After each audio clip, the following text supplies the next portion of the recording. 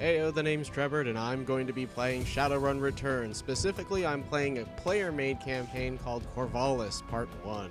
For those of you who don't know, Shadowrun was a tabletop RPG conceived of in the 80s that's set in the far-off distant future of about 40-50 years from now, give or take, in which gargantuan corporations that have come to be known as megacorps, which kind of sounds like a fusion between Cannibal Corpse and Megadeth, sounds pretty fucking metal actually, in which megacorps basically rule the world.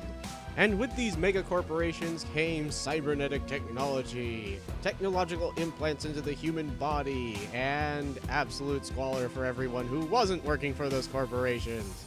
Yay! An awakening also occurred in the past of this universe, in the far-off, distant past of 2012, in which magic becomes real and the metahuman races arise. They are basically your standard gamut of fantasy races: elves, dwarves, orcs, trolls. Also dragons. Dragons exist in this universe. One of them was president once. I'm not even kidding. Alright, so gonna be a dwarf decker here. The decker is basically a hacker. Let's see. Put my points into... Let's see how much decking gets me. Alright, orc. Chance to hit. Oh. Yeah, okay. That looks good.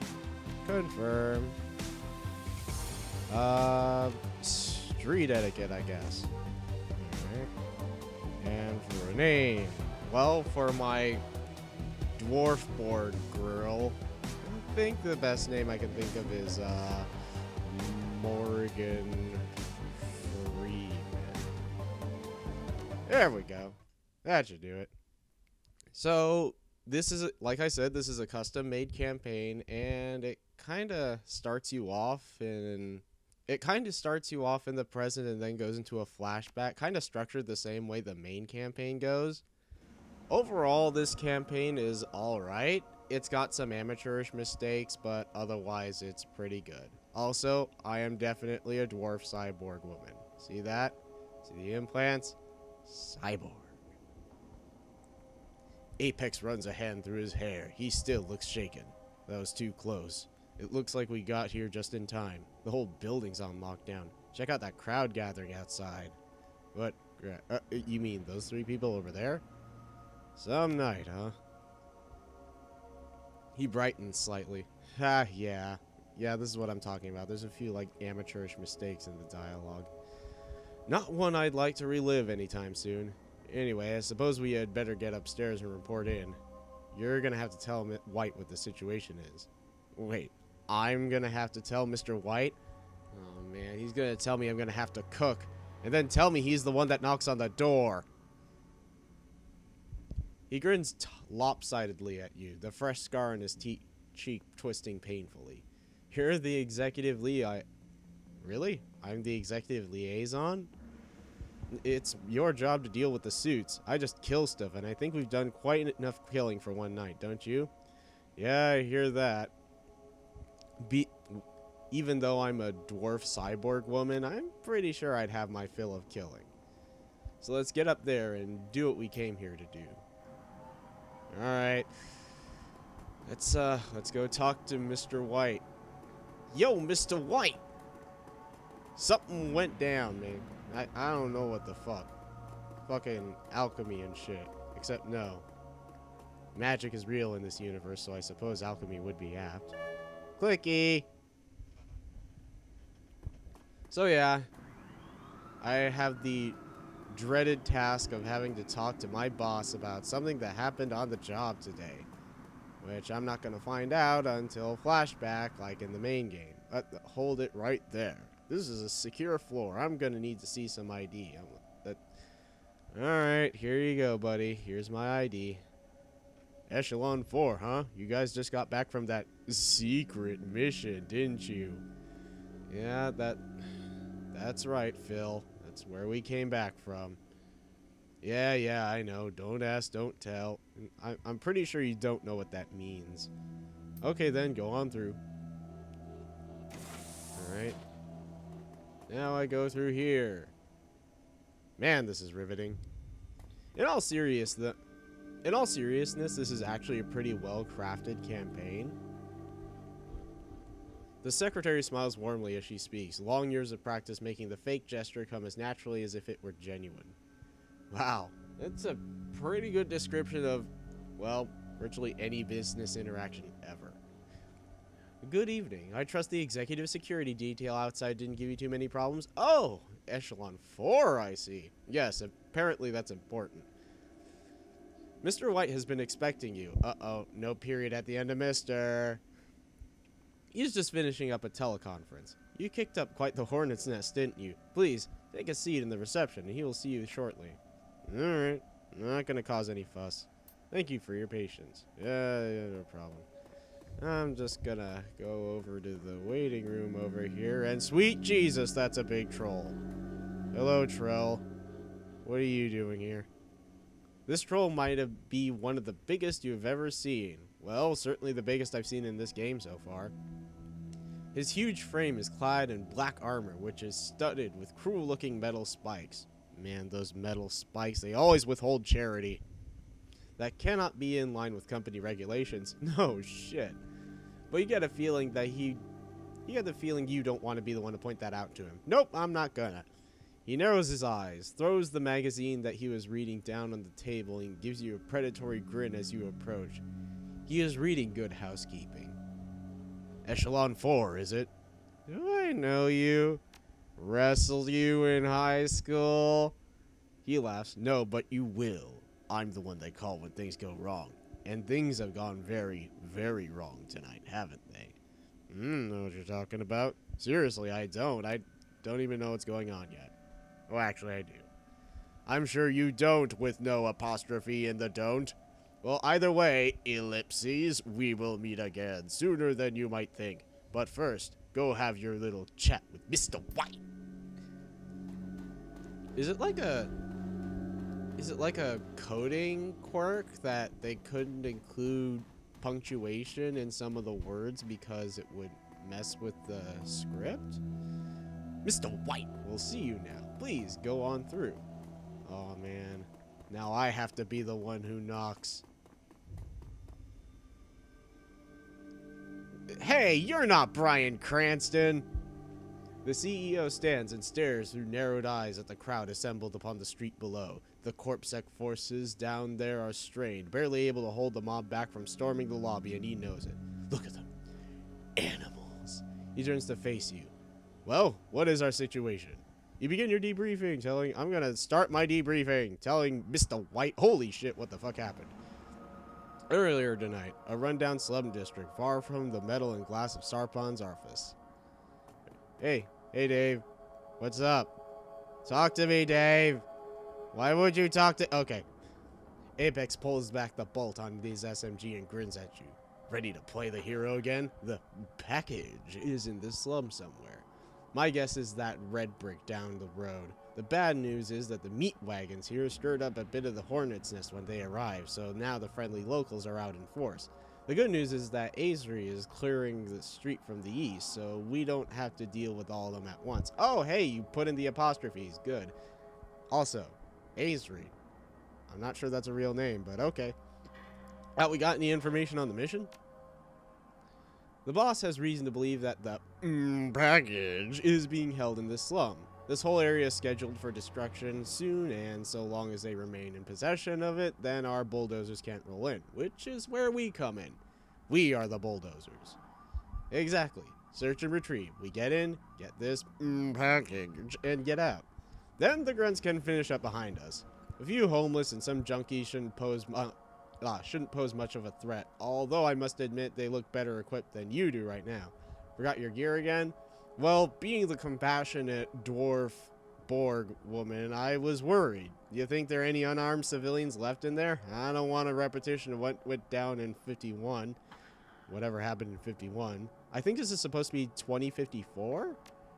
I'm not sure. You and me both. I can still see those poor people's faces. Sometimes I can still hear the screams.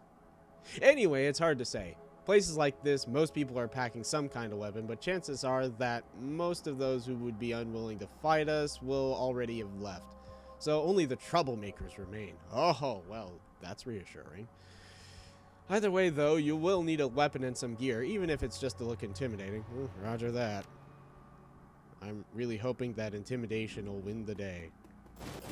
Why don't you leave us alone? I have no idea what this other person is saying because it's blocked out by the text box. Okay, what do I want here? Well, the assault rifles served me pretty well before. Yeah, I'll take the assault rifle. It's pretty good.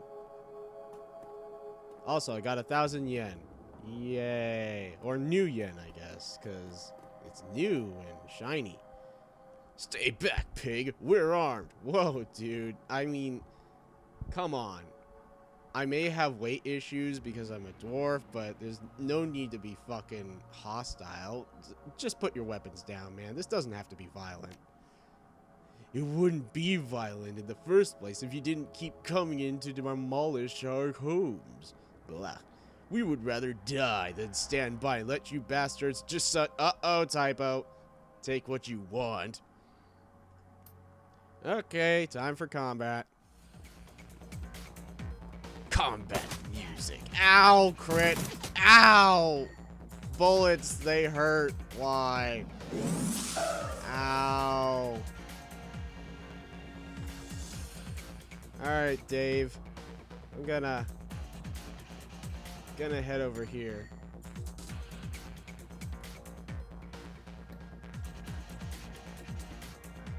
Alright, mark target.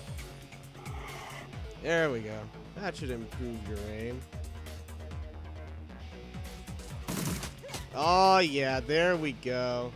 So yeah, this game has turn-based combat, which is, depending on how you look at it, turn-based combat is either really good for something based on a tabletop RPG or really silly for it.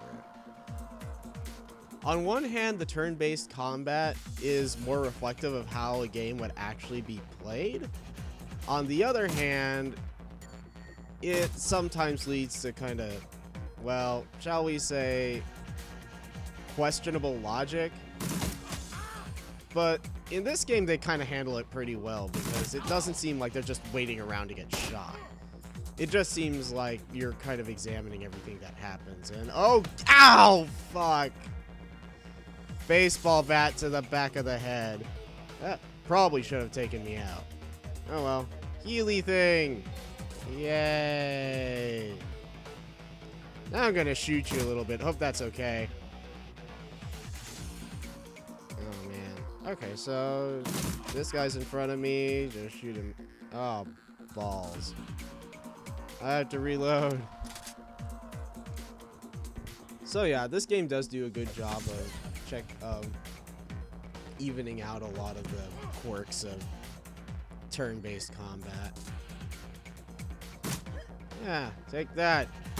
God, people are just so fucking rude. They just don't know how to treat a Dwarfborgirl anymore. I mean, you could have just put down your weapons. We could have talked this out. Now I am dead. Do I have any one of those? Yeah, I do have one of them. Okay. Oh, balls. I can't use it yet. Oh well. Might as well just shoot you a little bit. That's right, you run away. Alright, go over here and bring me back up. I'm kind of dying. What was that? What were you even doing? Is that a swing at me? You know, just stay down for your own sake, please. Alright, good. Well, that was certainly something. Who's that? Is that Isri or whatever her name is? I'm gonna walk up to her. Hi, Isri. I'm Morrigan Freeman. My voice isn't nearly as musical as the guy whose name I sound like. Isri Socks Quinn. Oh, that's just fucking adorable. A young elf emerges from around the corner. Magic flickers across her fingers, but she slows down a jog when she sees you in Apex. Lowering her arms, she smiles. The rookie, Socks. That's an awesome underground Shadowrunning name. This end of the street is secure. Not much resistance to speak of. You must have drawn most of the fire. Apex grins and slips his new clip into the SMG. Good to see you, rookie. Looks like this is our target. Hopefully all the ruckus we kicked up here won't... Uh-oh. No apostrophe. Man, this, like... I'm not sure they know... Can they tell? We attracted too much attention outside, but I doubt it. We'll have to move fast before the scum decide to cut their losses and dispose of the package. Takes a quick glance around the building's exterior. Looks like there are 2 ways in. We can go in the front with the door with all guns blazing. That's always good for keeping the hold hard in shape. Or we could try the side doors. Chain fence never kept us out of anywhere, right? Socks cuts in. Depends if you want to go in by stealth or by force, I guess. Well, I'm more inclined to deal with stealth, but this seems like a place where I've got to stop. So, about this game, what do I think of this campaign? It's alright.